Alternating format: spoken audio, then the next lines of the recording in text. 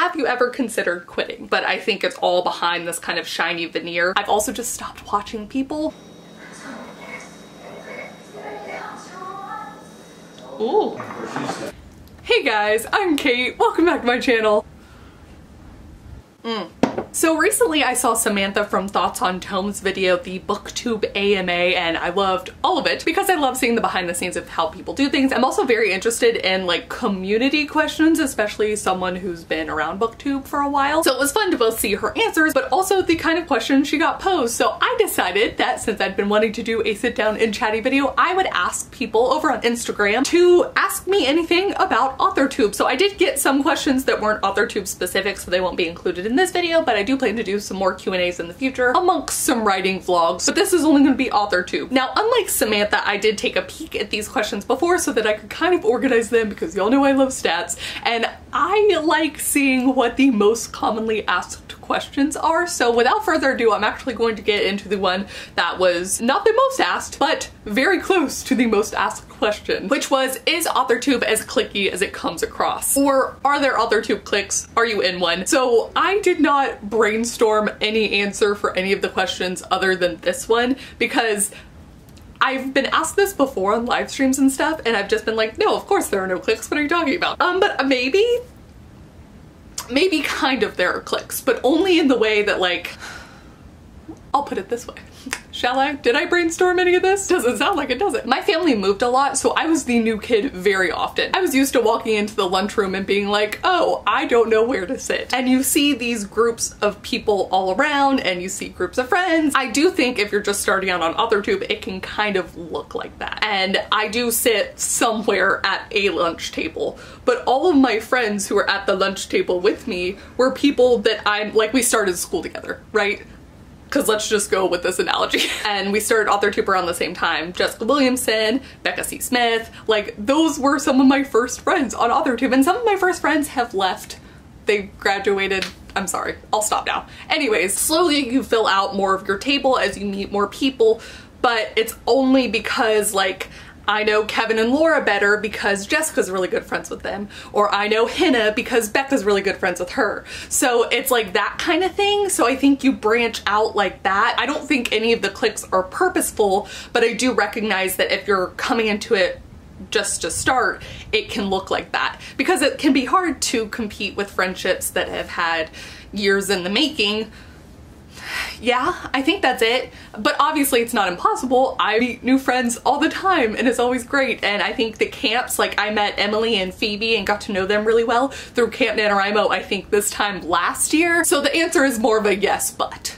Yes, but. There are cliques, but it's not in a bad way. It's not in like a, ooh, you can't sit with us kind of way. Let's move on. Another question I get asked frequently, not just for this AMA, but actually Emily asked me this the other day, which is, does AuthorTube actually help your writing or is it more of a distraction? This one got asked so much, so other variations. How does it hinder your productivity, if at all? Does it give you more accountability? And does video production ever get in the way? So the actual filming is rarely a distraction. Like normally I'm filming vlogs and that's just like I needed a break to think about what I was doing anyways. So the actual filming is never a distraction. What is a distraction is the editing, because you can really only do editing at once. And it's not even the thing where you can really listen to a podcast at the same time, or at least I can't. And then after that, when you get into like the production of it and like putting it up on YouTube, I multitask that a bunch too. And I'll do it in waves and spurts. So that never feels like it's taking that much time. It's literally just the editing. So if theoretically I would use all of the time that I am editing to write,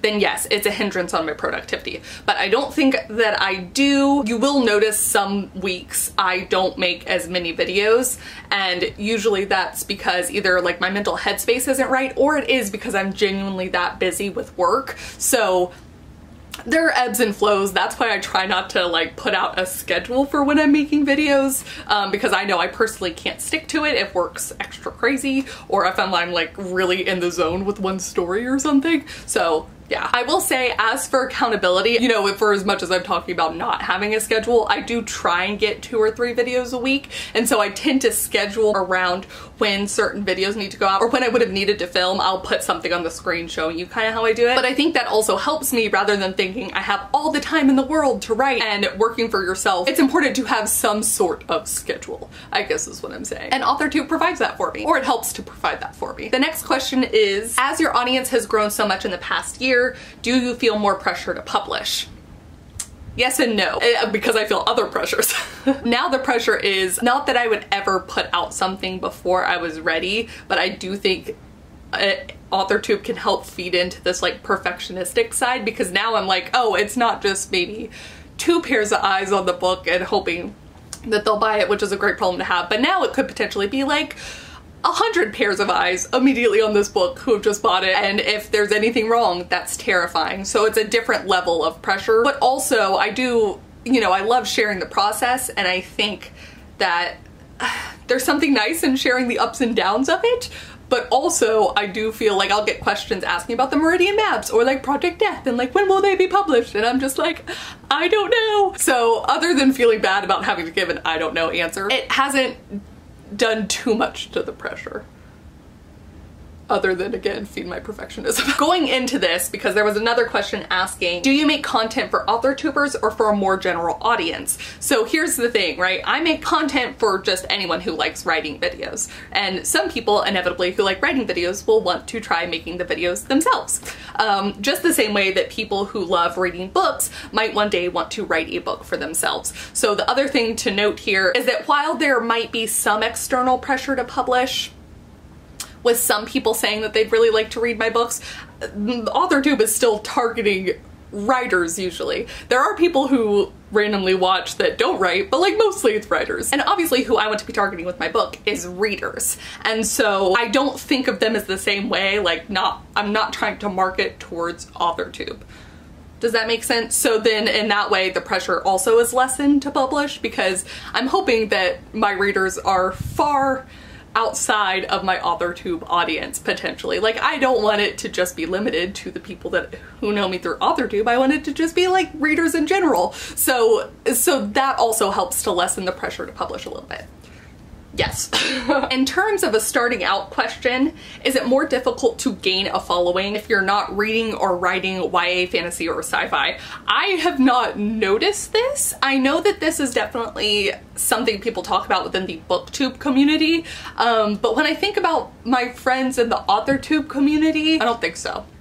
Especially because, again, AuthorTube is for other writers, and I don't know that I've ever necessarily cared what someone was writing. It's more just like if I like the way that they talk about writing in general. Or maybe I'm completely wrong, but I don't personally follow someone because they write what I write. Also because I write so many different things, like my Camp Nano story is an adult murder mystery. So no, I don't think so. Comment down below, let me know if I'm wrong. The next question is, have you ever had anybody recognize you in public from your channel? And yes, actually 3 different times, and I remember them vividly because I don't expect it. One time was in San Antonio, and I actually follow her on Instagram now, and she's really fun, at this like comic book video game store, and that was really cool. I was with one of my friends, and then I have been recognized at Disney World when I was by myself, which was really cool, and then she hopped on a live stream like the next day, and that was fun. And then also one time in Dallas when I was with another friend at a Starbucks, kind of sort of writing. So I think at least that one the context fit a little bit better. But oh my gosh, okay.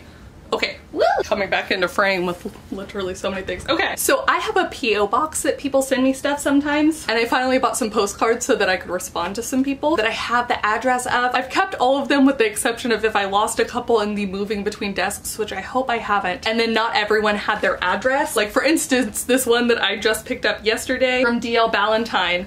But they sent me this hat too. Look at how cute it is. Can you read that? I just washed it, so there's like a little bit of stuff on it, but books turn muggles into wizards. How cute is that? So anyways, y'all know I love a good hat, and so I'm just so excited. Anyways, I know that wasn't exactly the question, but it was kind of sort of.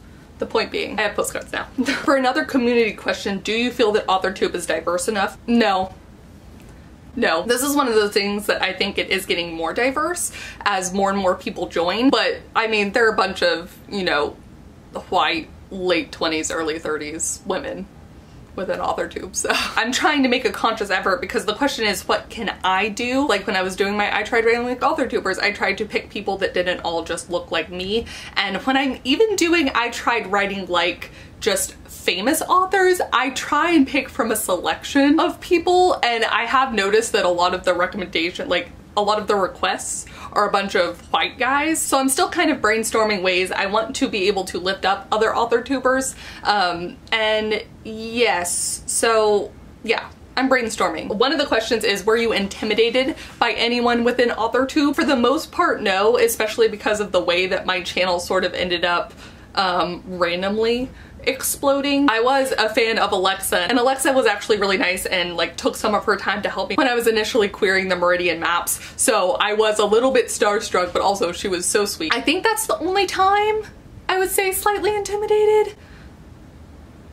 Yes, but I guess the follow-up question was, what was it like in the beginning? What sparked off the success of your channel? So we're actually coming up on like the 1-year anniversary of when I did the I Tried Writing Like Stephen King video. I think. March 24th, 2019. Today's March 28th, 2020. I think I was around like 2,000 subscribers then. I'll actually need to go back and check, and I'll again put some stats up over the screen. There's a lot of benefit from the YouTube algorithm and a good idea, and also having, this is very important, like a backlog of a lot of content for people to go to and then subscribe to you from. Nothing has been that level. I Tried Writing Like J.K. Rowling did really well too, and that gave me another little boost at the end of July, August, and then it just kind of goes on its own as YouTube tends to recommend stuff. So I think that sparked off the success, but I don't think I would have had that if I didn't have a backlog of other videos for people to watch. So there's actually a lot here to go with like the publishing world in some ways. There's like a healthy dose of luck if we want to count the algorithm in as some amount of luck, which I think we should, because even though people try to game it, you know, everyone knows the ways to game it, so then does it actually work? I don't know. I certainly didn't at the time. So luck, and then one good idea, and a backlog of content, or continuing to build on that, I guess is what I would say. But what it was like in the beginning was that I made some really good friends, and I got to see my channel grow just like a little bit, and that was so fun, and no part of me forgets about how awesome it was to hit like the first 100 subscribers and how long that took me. And I have screenshots from when I did like hit even these little milestones, and I thought it was so cool. So yeah. Do you find since joining you're more motivated to write? I don't know that it personally affects my motivation any. I also didn't start my channel until I was already working for myself and had basically all day to write. So I don't know that actually AuthorTube has impacted it that much. AuthorTube has led me to some crazy ideas. Like I would not do 24-hour write-a-thons without AuthorTube. I might try writing like authors, or I might have just looked it up and been like, oh, that's interesting. So in some ways AuthorTube has affected my writing, but also like not really. For another community question that I got several times, do you feel competition with other AuthorTubers? Do you feel jealous? Do you feel discouraged by the progress of other AuthorTubers? So Natalia Leigh made a video a while back, and I think she talked about this really well. And I said to her in a comment that once upon a time, I felt jealous of someone, and it has happened only once. And it was Alex at ThePatchworkNerd, who I love. At least for me, there was some amount of wishing that I could be like Alex, who's like very calm and chill, and I love her channel for a lot of reasons that I'm like, mine could never be. She was like kind of close to me in subscriber count at the time, I guess, and then she was getting really popular, as she should, because she's incredible. I think that's the only time though, and I had my own little moment where I was like, oh my god, girl, what are you doing? You cannot be, like, she's great, stop being jealous. And so that was it. I do think some amount of that is natural. I think Natalia talked about it really well. As for any competition since then, no. And no too discouraged by the progress of others. It's mostly motivating. I'm sure there are little hints of like, oh man, they're farther along than me. I do still feel like that sometimes, but usually I can like look inward and I'm like, but why are you feeling this way? And it has zero to do with the other person and entirely to do with yourself. And then I just kind of refocus my energy, and that helps a lot, because that's usually what I needed in the first place. For another community question, regarding the tea, what do you think about how AuthorTube has changed since #ArcsAreFree? Also +1 for what do I think of a particular person who I'm not going to name because I made that mistake once before. I I think that people are more likely to call other people out, because I think for a while people were not about that. In fact, there was a lot of drama that I didn't even know about until around that time, only because other people like weren't really saying anything, which I can appreciate because I did learn about the like not naming people while still discussing the issue, or at least that's now the personal line that I've drawn, which I had not drawn before or didn't really think about before. I think a lot of us silently lurk on guru gossip now. I think that's changed stuff. I talk to more author tubers now because of that, and I'm much more likely to message someone and be like, hey, have you heard anything about this, or what's up with this, or like that's kind of not cool, right? So that's what's changed for me, at least. I hope and think that the community is now keeping people more accountable, potentially. Better dissemination of information. Yeah. Will you ever have a writing group meetup or event? I think that would be so much fun. I think I would have to be in like a biggish city for that to be reasonable. I do think it would be so cool to be like, hey, let's all meet up at this coffee shop and just write for a little bit, like our own little version of a write-in, but actually in person and like months far in the future, since obviously that would not work right now.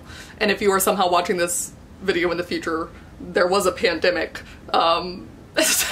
I also just don't know that there would be that much interest in any one given place. So yeah, it would take some planning, but I think it could be fun. Do you ever feel unsafe or uncomfortable when you post a video about a certain topic? Or another question was, is it scary at times sharing personal things or thoughts?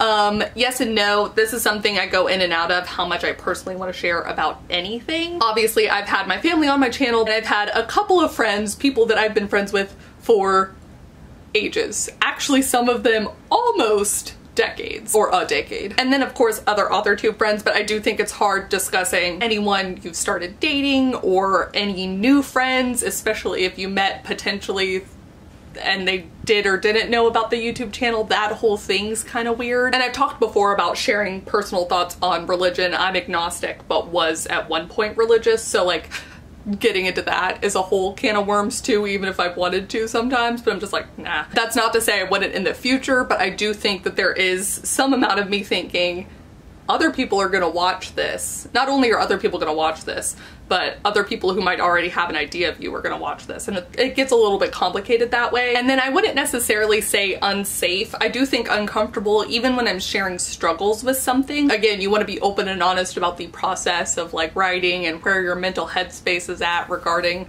all sorts of things. But then of course people are gonna have opinions on that, and some people won't even really listen to what you said and will form an opinion on that and decide that you need to know about that opinion. And as someone who still reads all of her comments, or reads most of them, you know, you're gonna see that, and that's always a little bit of a bummer. So I've had my own kind of reckoning with how I feel about mean comments, but not unsafe. At times uncomfortable. Is it difficult to come up with content for AuthorTube all of the time? No. I have a surplus of ideas always. I will once again show on the screen kind of like the system with which I have it all figured out and trying to come up with plans, but they're always changing. It's a good problem to have, but also like it's a lot in here all the time. So one of the questions is like, how do you motivate yourself to post or figure out what to post? So I'm gonna combine these two, because sometimes I try to post topically, like if Camp NaNoWriMo's coming up or Preptober is huge, good time to post, good time to meet new author tubers. So there's the topical videos, there's the random writing experiments that I like to do and think up, and then there's like random chatty videos where I just had a topic because I was sitting at my computer all day by myself and was like, man, I really want to talk to someone about this dumb writing thing. So that's usually how I come up with any of my video ideas. For figuring out what to post, this is something that's kind of constantly changing anyways. Like, I have done NaNoWriMo daily vlogs the past 3 years, but I actually noticed this past year, and this is like an AuthorTube like 401 question or something potentially, but I noticed that what happened is that my views started to decline. They actually declined a lot on even old videos because YouTube had basically stopped recommending stuff because I'd become too narrowed on NaNoWriMo. It was very interesting to kind of watch happen. And so my channel in December and January, you can kind of see, had like taken a step down, I guess, from what I was used to. And so now it's trying to figure out if I take on the stress of doing NaNoWriMo daily vlogs again, if it could potentially do the same thing. I don't know. So that's something I have to figure out. There's a whole thing on numbers there. If anyone's interested, y'all can reach out to me. I don't know anyone who would be that interested in the 401 course. There is no course. Another question I got a lot, community related. What would you want to change content about AuthorTube? Anything I don't like about it? What do I like the least? On and on. What do you want to change? I think this is hard because I just don't watch people that I'm not interested in the content that they're making. So I think it goes more into what content do I want to see in the future. I like vlogs, I like discussion videos. Laura Wrights has been doing a lot of really fun discussion videos. She also recently started, gosh, what's the book club called? I'll put it over the screen, but it's a book club about writing craft books. Is it craft? What is it called? I think that's a genius idea. I can't believe that hasn't happened before. I know people have been doing all the Save the Cat stuff, but I love that Laura's doing it for all sorts of craft books. And I'm so excited. That's stuff I would like to see more of. Go Laura, go. I wish there was some way, except that of course, really when you think about AuthorTube, this could go back to the clique thing. It's not an organized thing. It's not like a club. It's not like you're in or you're out. Like it's just people posting videos to the internet. But I wish I had some better way of like finding other people, and there's just not one. I know there's a lot of like spreadsheets, and I know there's the AuthorTube subreddit and stuff, which I do use sometimes still, but like there's no good way to be organized. And then I deleted the Facebook that I had for Kate Cavanaugh because I just don't like Facebook, and so I'm not even part of that community or group anymore either. So some of this is on me, admittedly, as I'm talking about this. And I think all of the changes that I've wanted to see, I've either spoken about them before already and continue speaking about them because they're kind of like the same issues I've had. I've also just stopped watching people, and that has helped me so much for like my personal zen, is that if I didn't like the content or the content was making me mad, I just stopped watching. Were you familiar with AuthorTube before you joined? And if so, was it what you expected? No. I think I've talked about this in other videos, but all I've known, I watched a lot of BookTube. I still watch a lot of BookTube, as you can probably tell because I watched a BookTube AMA to come up with this idea. I think at the time it was a lot smaller and people were talking about how it should be RightTube instead of AuthorTube, but AuthorTube sort of stuck. And so I had no expectations going into it. I was just like, oh wow, cool, there's a BookTube spin-off, which is how I thought of it, of people who were writing books instead of just reading books. The interesting thing I've seen is that obviously more and more BookTube people, or people who have BookTube focused channels, are also watching AuthorTube stuff or randomly making AuthorTube videos. I really don't think there should be as divided a line, though I do understand why conceptually a lot of us make that mark. And that's kind of a fun shift to see too. Has anyone in the community ever been shady to you or looked down on you? I don't think so. I talked about it in my 2 weeks in Toronto video, but when I went to the Wander Writers Retreat, I think it was almost the opposite, because at the time it had just happened that my channel had exploded a little bit back in like April 2019. It's like people who know you really well but also watch a lot of your videos, and then in person, though I think I'm exactly like this, it takes a while to get to know me. And also the vlogs are very much like my own head because it's just me and the camera. So like if you asked Becca and Brooke and Jessica and Phoebe and Emily, like I'm the same weirdo as ever, and if you've watched any of the live streams. But when there's big groups of people, I think I'm a little bit more standoffish, and I think that combined with potentially sometimes having like a bigger platform makes you look like you're being snooty. So I was worried at the time that people thought I was being a butthead when I was just like, I get nervous around big groups. So I don't think anyone's looked out on me, and I hope I've never given that impression to anyone else, but I could see how it might look like that. As for shady, I think anyone who's had an issue with me that I am aware of has told me. So no. How do you make friends within the community? Live streams, live streams, live streams. I have made so many friends from going to live streams, but also people attending my live streams. You'll see the same faces sometimes, and I understand not everyone likes live streams, like they just want the videos instead, but commenting does the same thing. A lot of my friends I made just because we were commenting back and forth on each other's channels. Like I remember Becca was doing NaNoWriMo daily vlogs back in 2018, which I think is when we met, and we just commented on each other's videos every day, and it was so cool, and it was so fun. And yeah, that's how I made friends. That's how I still try and make friends, is just commenting on their videos. I've admittedly been bad about that recently, but it's something that I'm slowly getting more into as I get more into AuthorTube again, because I do ebbs and flows. Also, kind of going back to the clique thing, because the friends I have now were either friends I met at the time that I started, like we started together, or they're friends of friends that are now my friends kind of thing. I just advise looking around at the people who are also starting out at the same time as you and then kind of branching out. And then there are people who, like Danny from DR Ranger Writing, he's been really good about getting into my Instagram inbox and being like, will you join on this collab? And I'm like, heck yes. So I really love watching his stuff now too, and the story detective who's been organizing huge things. If you can get in on that, I think it's really helpful to meet other people that way, and I think these giant collabs are just a good way to see some new faces. So yeah, and by get in on that, I think you can just ask people or maybe even attempt to organize some yourself. I'm always down to participate in a collab. I just don't always see the invite in my email or in my like Instagram inbox. So it's not because I don't want to, it's usually just because I haven't seen it. Some other community-esque questions, and these are gonna go together because I think this is actually going to be a problem that I'll face more in the future, but haven't really faced now. If you hate a book, will you give it an honest review? And favorite book written by an author-tuber. I have only read 2 books written by author-tubers, and that is because I have a lot of nerves actually associated with that. So the first book I ever read was Riser by Becca C. Smith, my good friend. Yeah, I didn't even tell her I was reading this book until I was already... I actually read it first on my Kindle because it was free on Kindle. I think it still is. I think I got to like page 100 or so before I let her know because I was so nervous that I wouldn't like it, and I didn't want to have that conversation if I didn't like it, because again, so much of this comes down to like personal preference and taste, and I know that Becca's really professional, so it was never going to be about it being bad. It was just going to be if it was not personally my thing.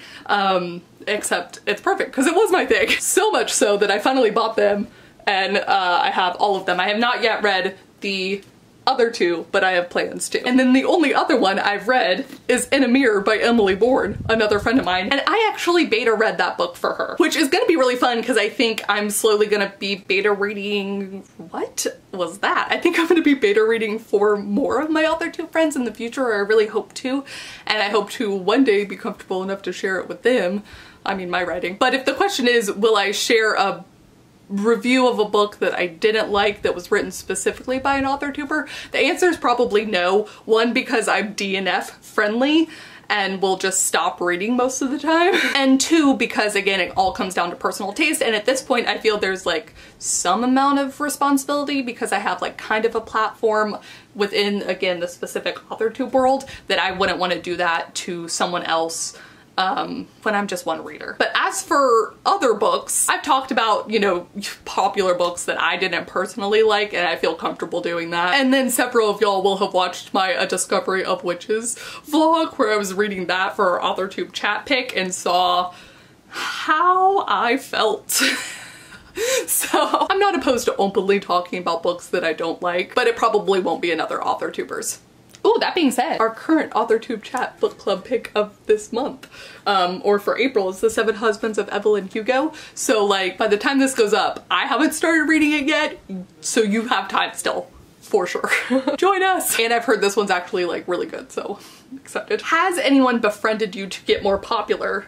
How did you deal with it? Not that I am aware of. I have been made aware that some people have told friends of mine or friends of mine that they wish that like they were friends with me so that I would talk about them on my channel, because I do talk about my friends all the time, obviously. Or like even doing live streams with my friends, which is one of those things where it's like I totally understand the concept, but is also like, why did you tell my friend or my friend of my friend?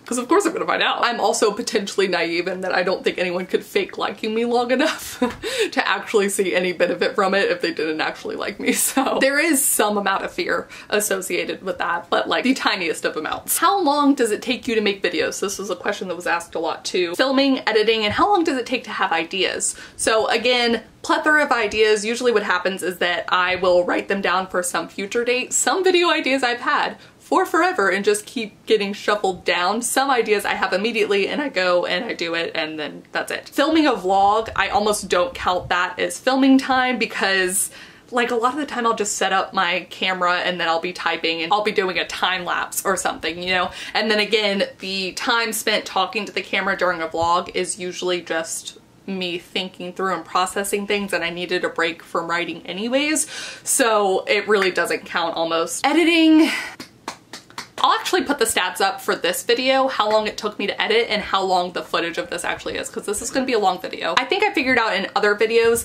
that if it took me like 15 minutes to film, I will condense that video down to like 7 minutes or so, but it will have taken me like 30 minutes to edit. So I think double the length of the filming if it's a sit down and chatty video. If it's a vlog or if it requires stuff to be on the screen, it takes me longer. The frickin' 24-hour write-a-thon, every time, I hate editing that video. It's so fun because I like watching my descent into madness, but I hate editing that video because I like to go over and put like hour timestamps, and that is so frustrating because I don't actually have the time on the footage, so I have to have edited it fully down to what I want the video to look like and then watch it through again for each of the hours, and like it doesn't take that full amount of time, but it's pretty close, and that video is so long.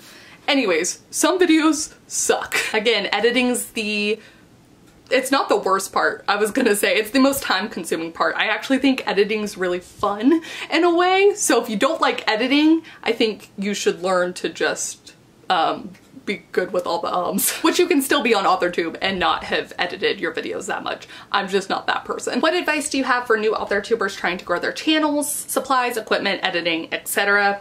I filmed on my phone for a year. I think your phone is fine. Once upon a time I was editing on Windows Movie Maker, but now I just edit on iMovie, which is free if you have a MacBook. It comes with it. That was actually part of the reason I got the MacBook, when I needed a new computer. So it was just perfect timing anyways. You don't need to buy anything. I would recommend you not buy anything until you've done like a few months of videos so that you know if you like it. For supplies I have now, I use all natural lighting. As you can see, the lighting has changed a lot over the course of this video. I do have a Canon EOS 5 Rebel SL2, which I've talked about in the past. And again, I edit on iMovie. The point is, I don't think you need the best supplies. I would focus on what it sounds like first, because I will be more forgiving of visual issues than I will audio issues. But then also, if you can get any amount of natural lighting or bright lighting, or I use lamps and I'll point them at my face sometimes. So I still do that. For the follow-up question or the same kind of thing, how does one get started? Any tips? What's the hardest part about getting started?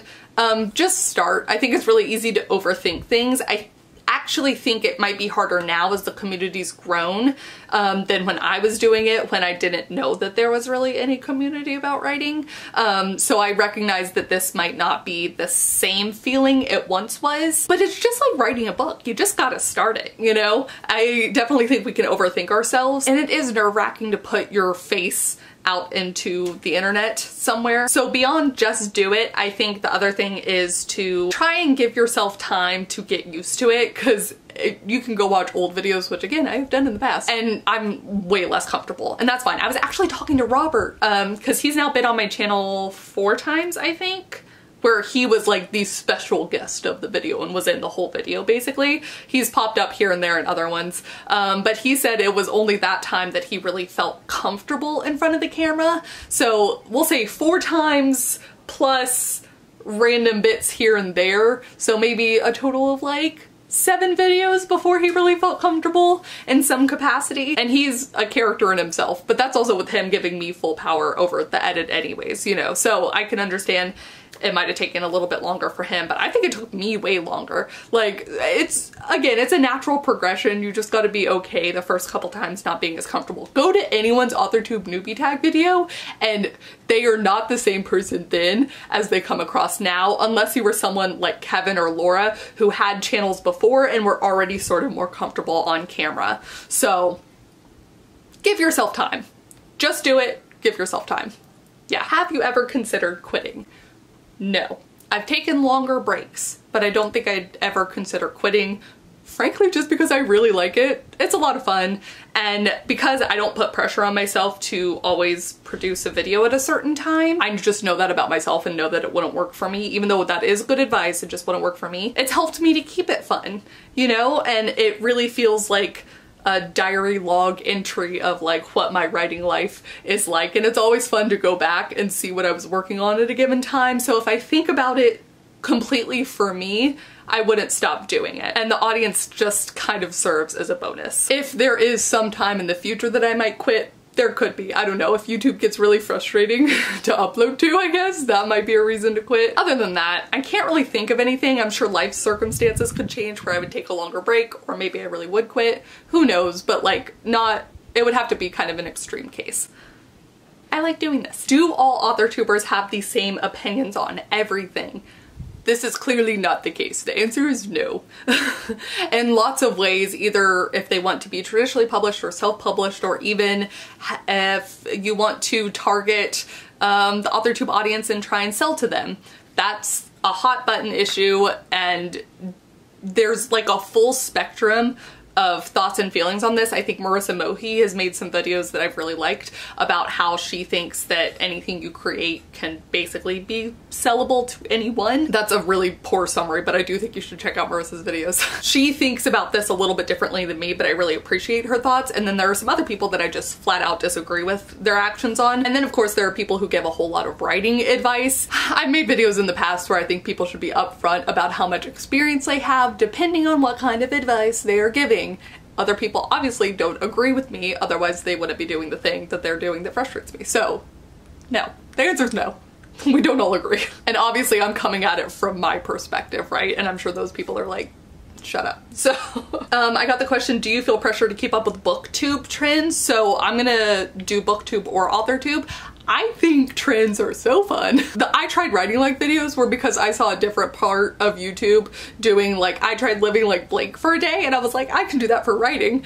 I think trends are a blast. I'm loving all the tier ranking system people are doing for books and book characters. I'm trying to think of a way I can make that writing related, and I just haven't done it yet. So I don't feel a pressure to keep up with trends. I feel like inspired by the trends, and how can I morph this and make it into something fun for me. Sometimes I will say that there are certain videos where you're like, we all posted something kind of similar at the same time, and you're like, dang it, I wish I was either the only one or that I'd posted it sooner. But even then, I don't think that's that big of a deal. The other thing is that we don't know what everyone's videos are gonna be, obviously, especially because there are so many author tubers now. So it can be so hard when you realize that you've made a video that's almost exactly like someone else, and you're like, dang it, I don't even talk to that person, and now it looks like I've copied them, or that I'm disagreeing and this is a response video when it's not. We just all, like, the freaking muses were all here for all of us at the same time. I wish there was a way to pinpoint what we all must have seen that got all of us thinking around the same lines, but giving our own perspective on it, because that is fascinating to me. But again, not really any pressure. This one was really interesting to me. Do you think AuthorTube gives or can give young or new writers unrealistic expectations? Yes and no. Yes and no. Yes and no is like the answer to all of these questions. Sorry guys. Yes, I think some people watch my videos sometimes, and if you haven't been watching my channel for a really long time, you're like, wow, how does she have all day to write? And two, how does she write so much, when they don't know about my work situation or living situation. Also that. Nor do they know about how I like to write, which is again that I zero draft a lot of words and then revision takes me longer. So something can look impressive to some people when really they just don't know how I write. It's just so much different than how they write. So yes, I also think like catchy thumbnails and catchy titles for videos can be like, oh my gosh, which I totally do the thing too. So it's not like I'm calling other people out, I'm calling myself out. But I do think people can be like, whoa, and then not, you know, sometimes you don't even watch the whole video. So I think that can give unrealistic expectations. I also think that, again, people aren't always honest and upfront about the things that lead them to being able to do certain things. I'm gonna go back to that freaking Guardian article about all of the little things that can add up to allowing writers to make their money. Sometimes they live at home with their grandparents, sometimes they have a spouse that works, sometimes they are a hermit and live in the Midwest where it doesn't cost as much money to live, and you know, they're not going out and spending a lot of money, so they don't need as much money in order to make a living from their writing. So it's, you know, but we're not breaking that down each time we're saying something. And so I do think that and the catchy titles can give a lot of people unrealistic expectations. I hope that the documenting of the struggle helps people to see that it's not like all sunshine and rainbows all the time, but also I know it's for someone like me, it's really hard to document all of the like lows for stuff, especially when then you get all the mean comments is usually then. So then it makes you not want to document those as much or document them from other people. So it's all a self-perpetuating cycle. YouTube is like with anything. It's kind of, you can find pockets of realism, but I think it's all behind this kind of shiny veneer that can definitely look not as realistic. But if you peel back the layers, like an onion or an ogre. I hope that answers the question. We're gonna end with one more, which is, are there any small author tubers you like to watch? Plus one, who are your favorites? If I'm going through my subscriptions, someone that I think everyone should be watching right now is Lizelle Sambury. Amazing, incredible. Also, it's really fun to follow her journey because she already has a contract, and it's been really interesting to watch her like revisions and agent notes and everything like that. She's also doing conversations with other authors, and so her channel is just a medley of like all of the cool things. She's currently at 735 subscribers, so she's by no means small, but she should have more, is the point. Grape Fry is another person that I love, and she has 92, I think, right now. She's so fun. She's in the live streams a lot. She doesn't have as many videos like published or posted yet as some people do, but she's been a part of the community, I feel like, for a really long time, and she's hysterical. Her Instagram's really fun to follow, and I'm excited for all of the updates from her in the future. Obviously, I mentioned Becca and Phoebe and Alex at the Patchwork Nerd, and who else did I mentioned? Everyone in this video. Jess, Natalia, Brooke, Emily, Danny at DR Ranger Writing, I did mention him. He doesn't have as many subscribers yet, 147 right now as of this filming. He's really funny. I think he's also giving like AuthorTube advice as he's on his journey and doing more videos. He's also done some parodies about writing vlogs, and I thought those were hysterical. Felt very called out, but they were hysterical. Marisa, I will leave a link down below to everyone that I've already talked about. Lindsay Puckett, Lauren Clark. Lauren Clark cracks me the frick up. So funny. Her video, This Is What I've Written in the Past Decade, had me almost in tears. So yes, she has 381. And the Courtney Project. Okay, not a small author tuber by any means. Also someone who should have like 1 million subscribers. I highly recommend her. She has so much knowledge. She's done a lot of co-writing. She's published so many books. So yeah, again, not a small channel, but like, subscribe to her. Subscribe to all of these people. And again, they will all be listed down below in the description. But I think that is going to be it for this video. If you want to comment down below if you have any other questions, or if you feel like I didn't answer all of your questions, or if you disagree with me on any of these, let's prove that we are author tubers who can disagree on things. Thank you guys so much for watching, and I will see you all very soon with a new video. Bye! Okay. Ha! I almost finished. Almost. Do you see this?